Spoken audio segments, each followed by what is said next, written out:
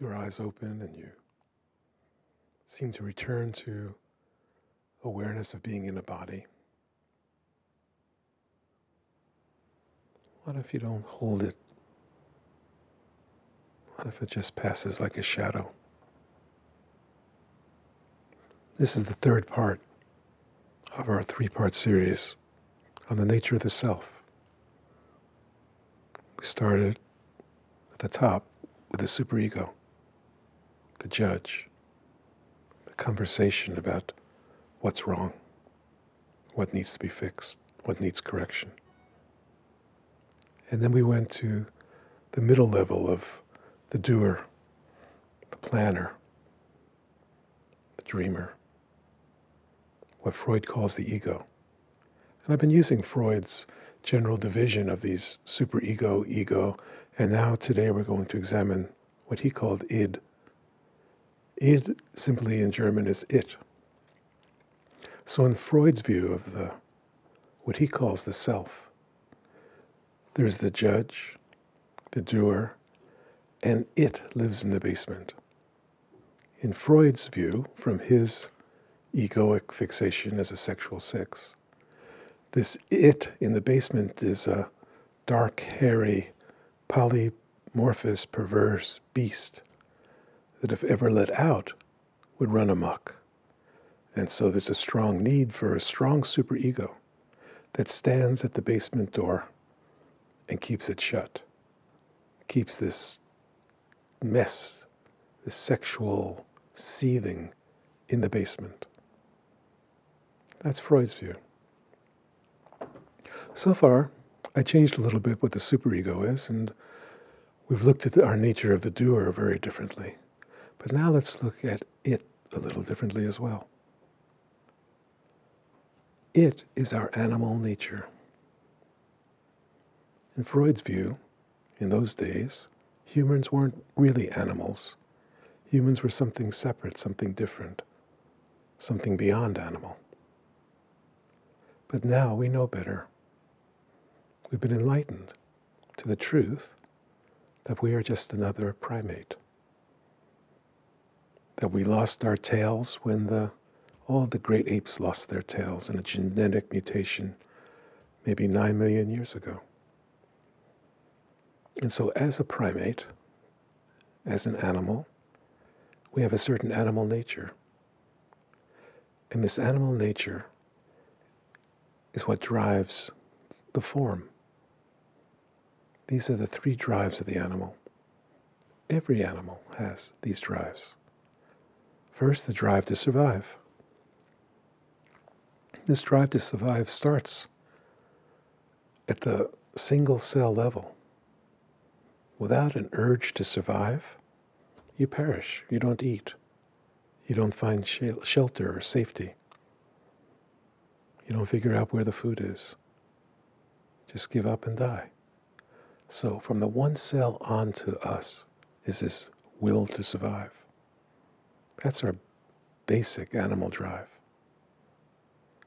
The second animal drive that we share with all other creatures is a drive to relate, to be social, to be part of a group, part of a family, part of a tribe, part of a herd, part of a hive. That's a survival drive translated now into relationship with supposed other. And together as a team, as a tribe, as a hive, we survive. And the third animal drive is the sexual drive. The drive to create others, to pass it on, so that the DNA lives from one body to the next. So it's this genetic drive to be sexual, to pass it on, to recreate, to procreate. And so now if we look at these, the difference so far, I'd say, between the superego, the ego, and this animal drive is that the animal drives are non-reflective impulses. If you're hungry, you grab it. There's no mediation between the hunger and the grabbing. It's an impulse. It's non-reflective.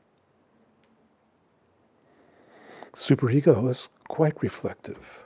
It has a whole story and a judgment based on that story of what should be and what is and what's perfect and what isn't. And so it's continually reflecting itself through that story of judgment and blame. The egoic self is also reflective.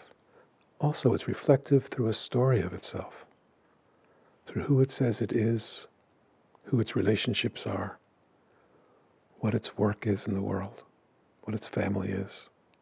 That's a story that's created as a self-reflective device for the egoic I.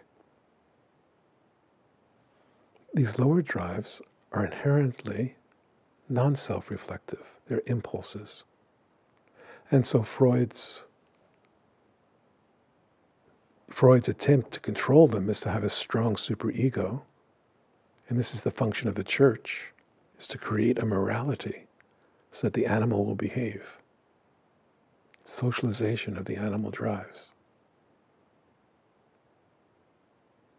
So I'd like this to just for a moment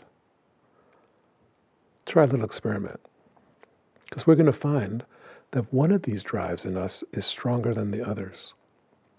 And the drive that really runs our machine sets the stage for the other drives. So if self-preservation is your motivating drive, social and sexual activities and objects and people will appear in the arena of self-preservation. If, on the other hand, social is the drive, then the social milieu, the family, the tribe, the group, is where self-preservation issues will show up, or sexual issues will show up. And if it's a sexual impulse that runs the drive, then that creates the arena, so that everything is eroticized to a degree. Self-preservation, social, are all in service to the eroticized sexual impulse. And we can see the social impulse if we look at our closest relatives, chimpanzees. And you can see they live in groups. They relate. They have hierarchies. They have social relationships. They groom each other. They take care of each other. They fight with each other. They're in relationship. That's the social drive.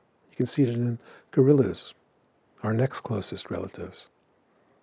The way they live in clans, families, nurturing each other, protecting each other, being in hierarchies, part of the social drive.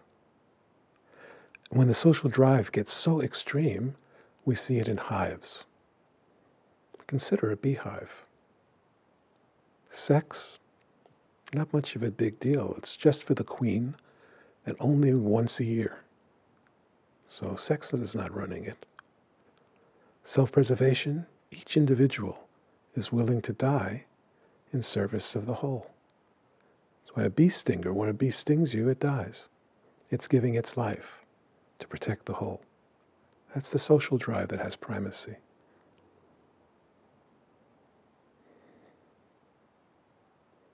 Sexual drive, it's really interesting.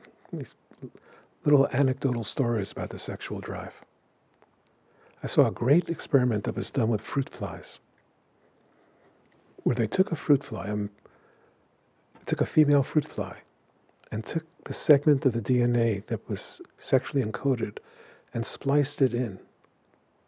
And when this female fruit fly was released into a container with another female fruit fly, it started a courtship. It started by rubbing its wings and making a song, which is what male fruit flies do to attract females.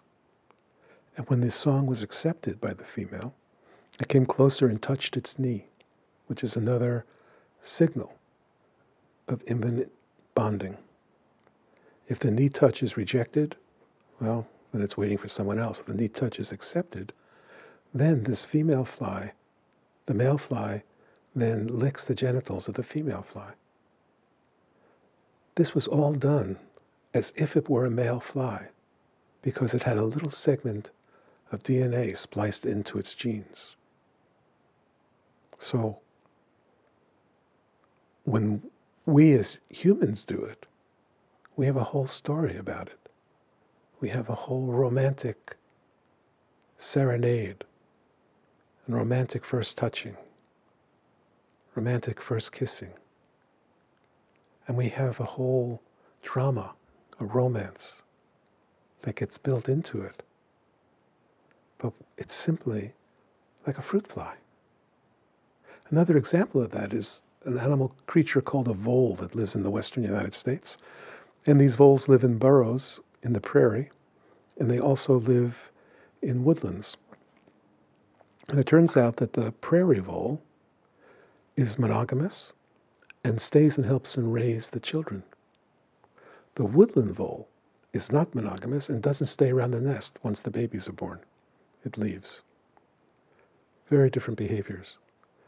And yet when they switched the sexual genetics between these two, they switched their behaviors. And the one that used to be monogamous left the nest, and the one that used to leave the nest stayed and helped raise the children.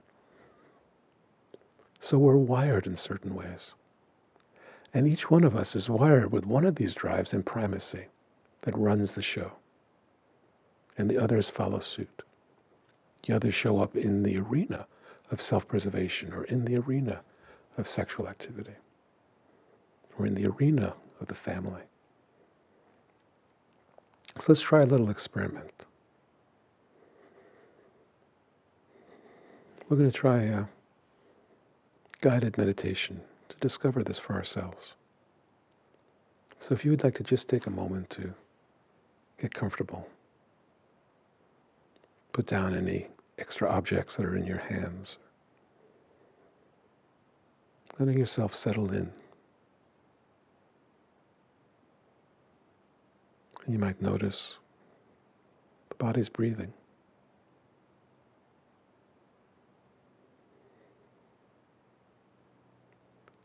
And you might notice that by noticing it, it changes. That's a signal. But you can drop inside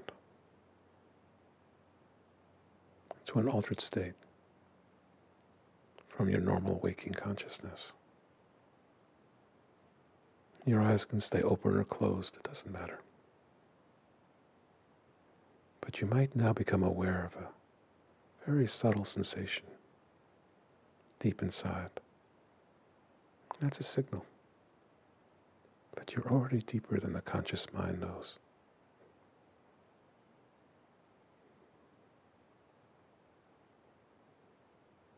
And I don't know how it is for you to be so completely relaxed. The mind can stop. Sensations turn inward. And you find yourself falling into a deep, empty space. So just for a moment, what if in this moment you drop your sexual identity? In other words, what if in this moment no one looks at you sexually? You don't look at anyone else as a sexual object. All your sexual fantasies stop. If you pull yourself out of the sexual arena, it's an experiment in this moment. For some people, this won't mean anything at all. For others, it's the core of something very deep.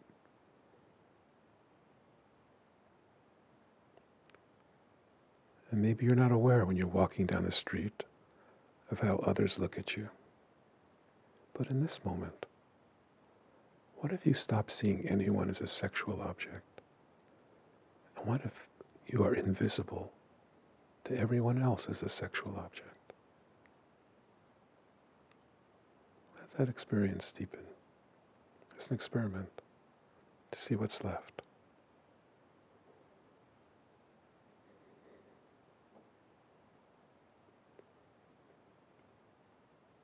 And what if you have no social safety net?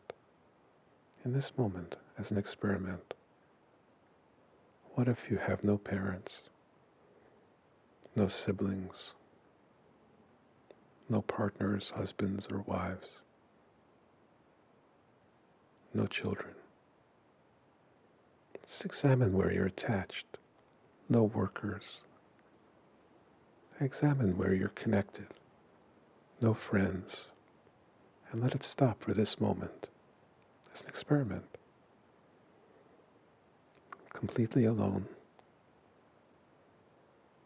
with no one to connect to, no one to relate with. And what's that experience?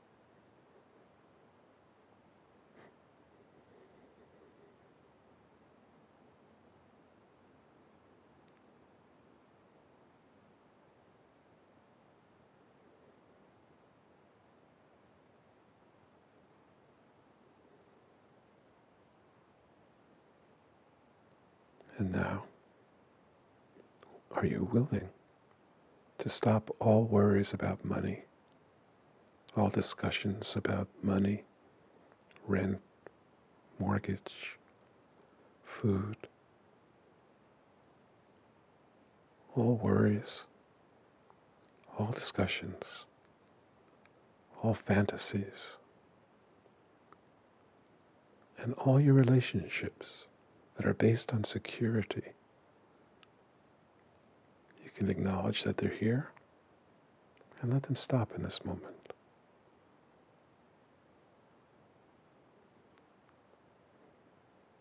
Let money stand for survival and let it disappear in this moment as an experiment.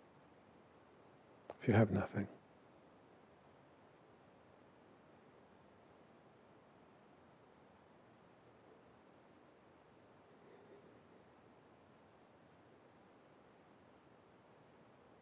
that's really good.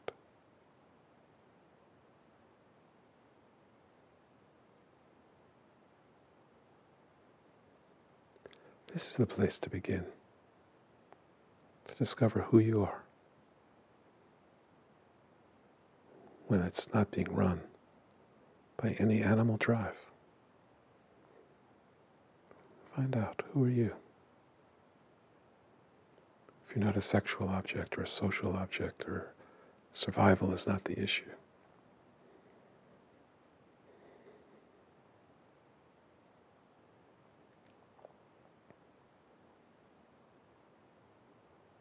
It's really good.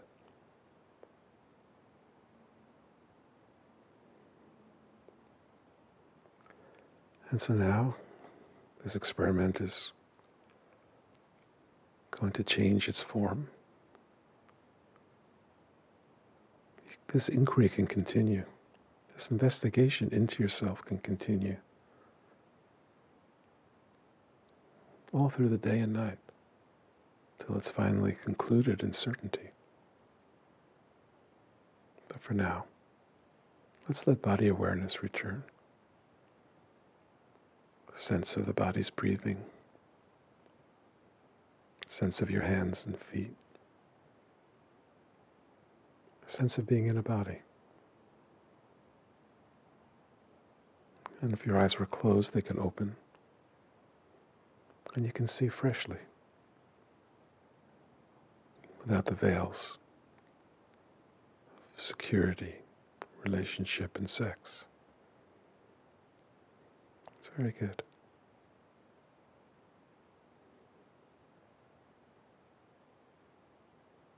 So it's not about getting rid of these drives. They're normal. They're natural.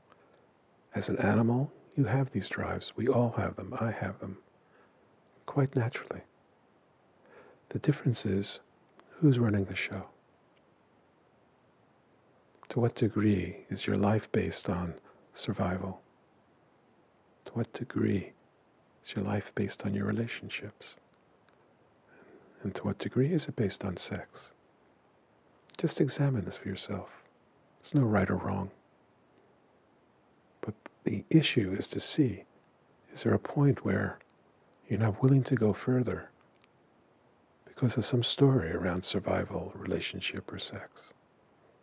Because we use a story to justify our own limitation, self-betrayal, by giving the drive the lead, letting it run the show. But when a drive runs the show, we never say, oh, that's my self-survival. That's my fear of survival. That's why I'm working here. That's why I'm in relationship with you. That's why I want this house. We always have a very elaborate story to cover it, so it's socially acceptable. It's not my fear of survival, it's because I like you. I like being around you. Makes me feel good. I like doing things for you. Makes me feel good. And so that's the story we tell ourselves, when perhaps underneath that story is the survival drive running. And perhaps if the survival drive is running, on the surface we're betraying ourselves. Maybe that's not really what I want to be doing. Maybe I don't really want to be in a relationship with you right now. Maybe if I stay true to my heart, something completely different and unknown will appear. And that's threatening. That threatens all the drives. But when the drives surrender, when even your drive to survive surrenders to yourself, to the truth of yourself, then even these drives become in service. You ride them. These are your wind horse.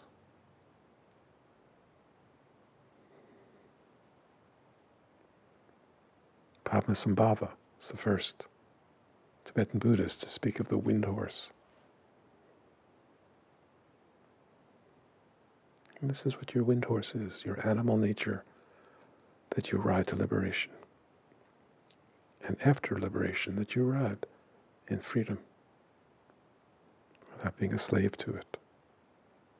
And sometimes it'll catch you. I've been caught. I know. But even when you're caught, it's not that you're caught by, oh, now I need to be secure. It's some elaborate story will come in to justify whatever it is that's appearing, that's catching you. So that's where we have to be vigilant with ourselves. Just tell the truth to ourselves. It's not about telling the truth to anyone else. Just to ourselves, to be honest with ourselves. That's where mindfulness is. You know, people want to be mindful, but you can't be mindful by trying to be mindful. You have to find the root of mindfulness. And the root of mindfulness is no mind. If you trace mindfulness back to its root, there's no mind. And when no mind is the ground, consciously, this is mindfulness in action, quite mysteriously. But as long as there's a mind trying to be mindful, this is confusion. This is one of the drives running, unacknowledged, and being used to rationalize and justify a story, to keep the egoic mind alive.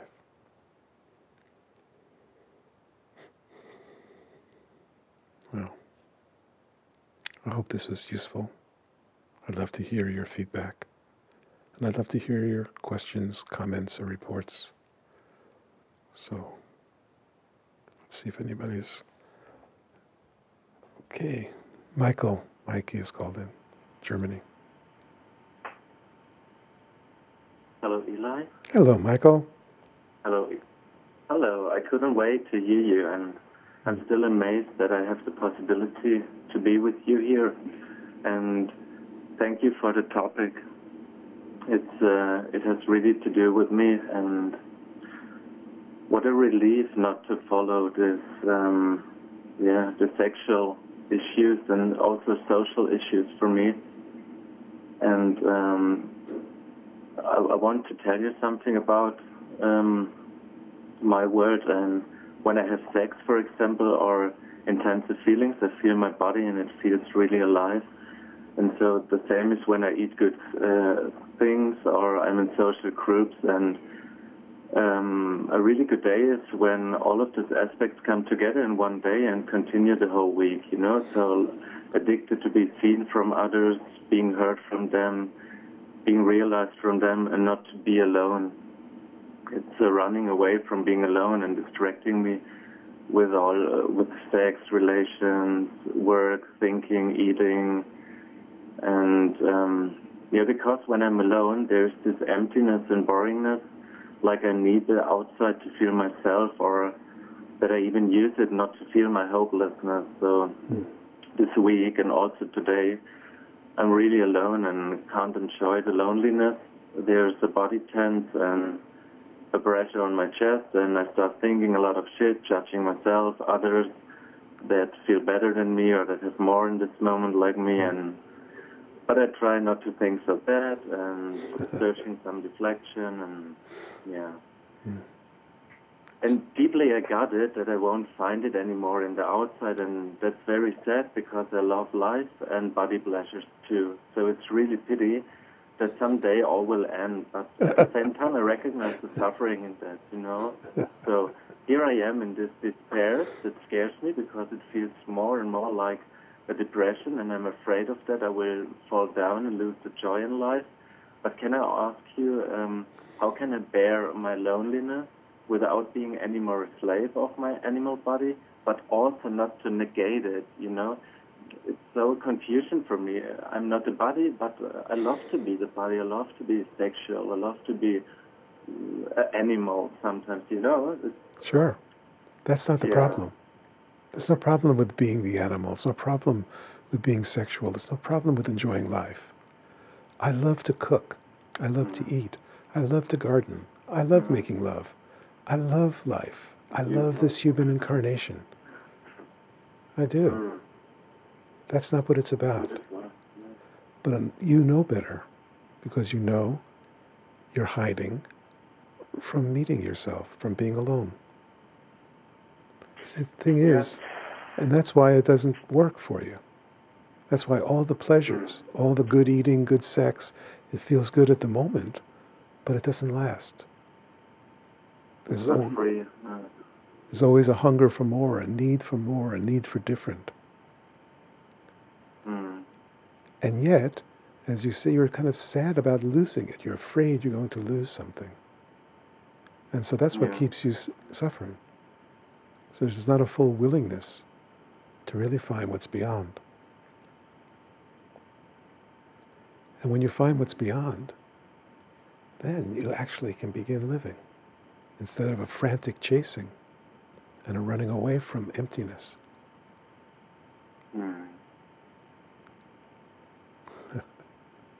Running away from emptiness and running away from life, you know, it's both. That's right. And it's not really enjoying. It's not, like you said, it's not really, I do all this stuff, but it's not really living. Yes. That's it. So this is wisdom speaking. So since wisdom speaks with your mouth, you can't make the excuse that you're ignorant. So put it down. Put down your ignorant things. You know better. Then life will begin. Then you'll discover a causeless joy. It doesn't mean that pleasures and joys don't appear. Of course they do, as they do now. They appear and disappear. I said I love to cook, and sometimes I burn the food. What to do? Comes and goes. I love to garden. Sometimes I do it right, sometimes I don't. So what? I love the act of gardening.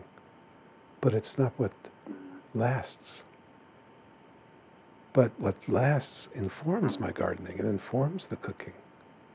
It informs everything. It informs lovemaking. This is true lovemaking. When it's informed by the truth of yourself, not by needing and wanting and chasing and running.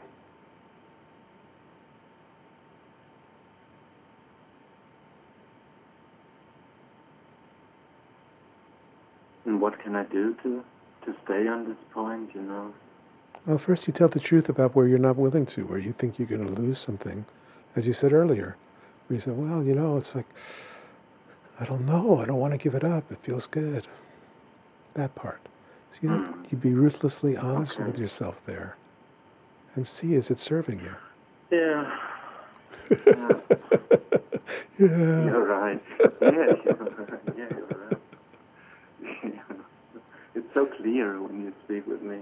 Yes. It's so clear. It's so clear because the wisdom is already within you. But you have a good propaganda machine and you are willing to fool yourself with it. So now that has to stop. You know better. And you know I'm fed up with all this, you know, but yeah, yeah. The but is the problem. Okay. Okay. Good. Thank you. Thank you, Michael. Very clear. It's good to hear you. Thank you too. Good to connect. You too. Thank you so much.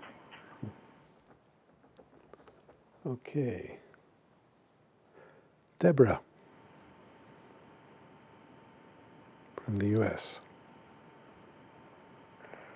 Hi, Eli. Can you hear me? I can. I really appreciated your meditation, and excuse me. I'm also a social fixation, and when you, your meditation was really medicine. When you said for the social fixation, no one to relate to. And something you said before that brought up a huge amount of fear, and I just tried to open to it. And then when I let in no one to relate to, it just felt like this freedom that I had never experienced before. Like all of a sudden, I wasn't like trying to relate to the world around me. Like I could just be myself. And Yes.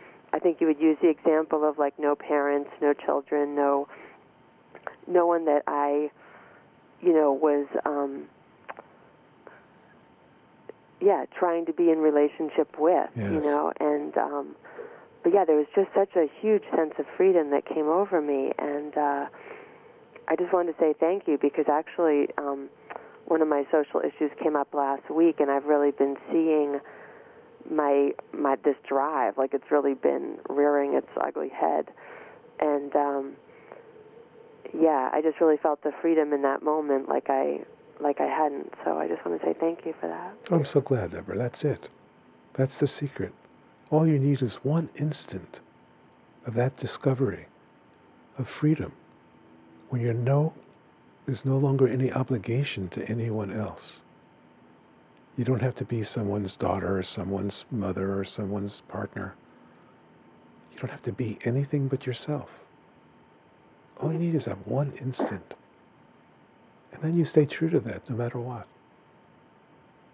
You honor that. You don't go back. You stay true to yourself.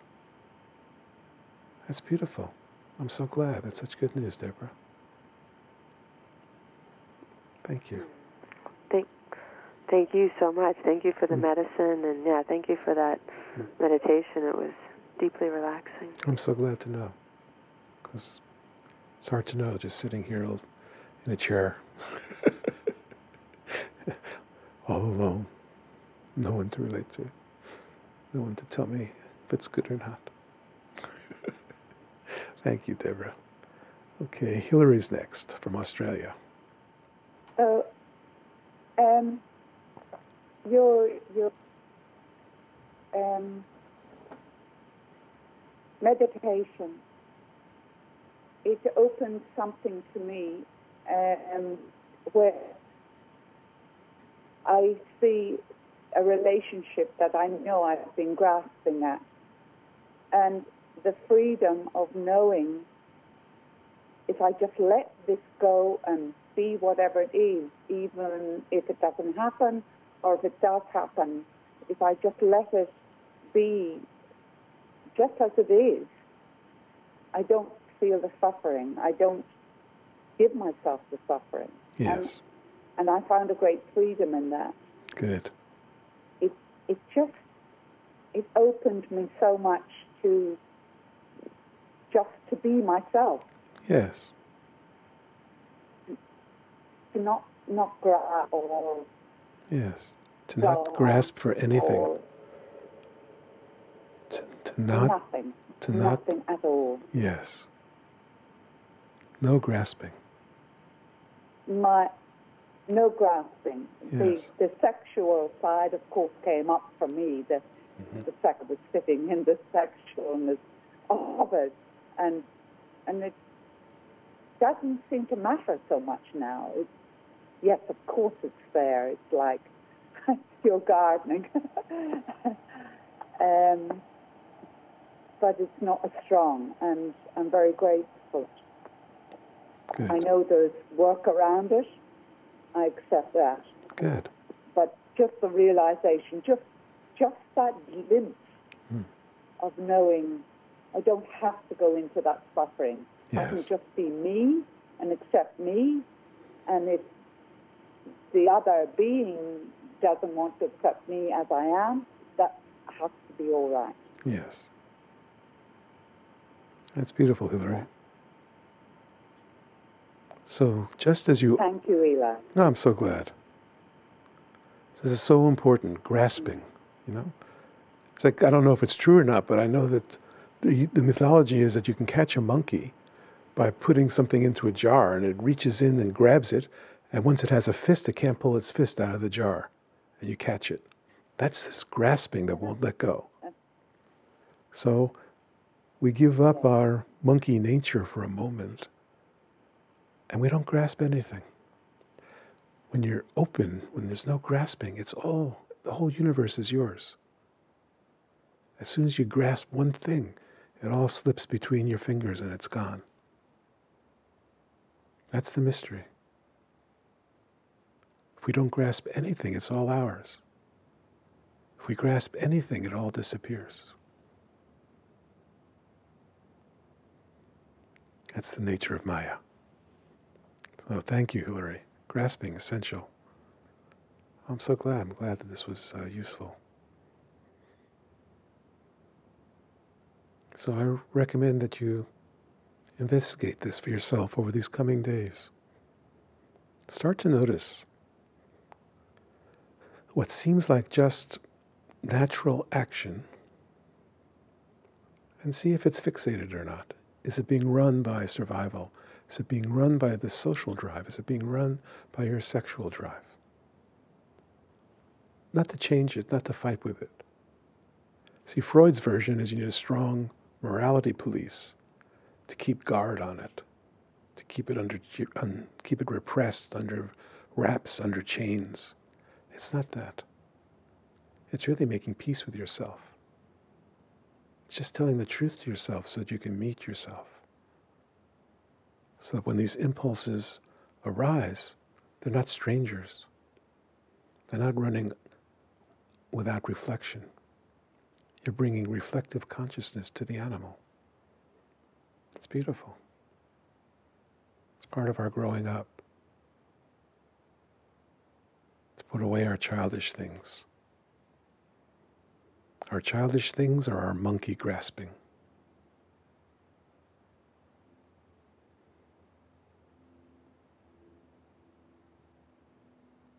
Our childish things are our mindless participation.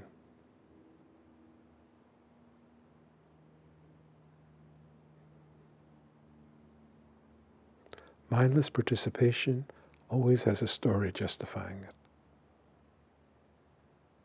Just overhear yourself. Hear what you're saying to yourself. Hear what you're thinking. And just notice it. And notice, what is its source? Where is it coming from? Is it coming from no mind? Is it coming from love? Is it coming from purity? This is obvious if it is, and it's your nature. Then you love yourself even more deeply. You trust yourself. You can be yourself. And if you overhear yourself and you hear some story, justifying, rationalizing, You can laugh at it. It's not bad or wrong, but laugh at it. Laugh at yourself. When we can laugh at ourselves, it's a kind of bliss. If we take ourselves seriously, suffering. So the difference between complete respect for yourself and not taking yourself seriously, it's the difference between freedom and bondage. So, thank you for being here. Thank you for tuning in. Thank you for your willingness, for your own inner wisdom that can hear this, make sense of it, and stay true to it. This is we are the same heart, the same love, the same truth. May it spread from heart to heart, so that all beings can be free. Thank you.